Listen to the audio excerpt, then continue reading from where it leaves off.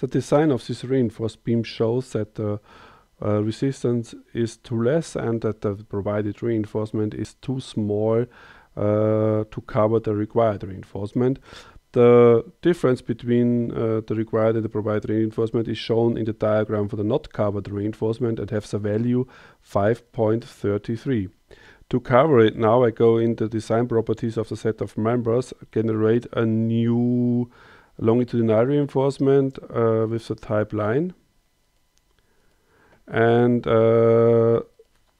say it should be referred to the top side with two rebars with a diameter 20. It will be started at 5 and will be ended at 7 meters. And if I press OK, it is overtaken. I will start the calculation again. With the new reinforcement, we see that the required reinforcement is now covered and the design ratio is OK.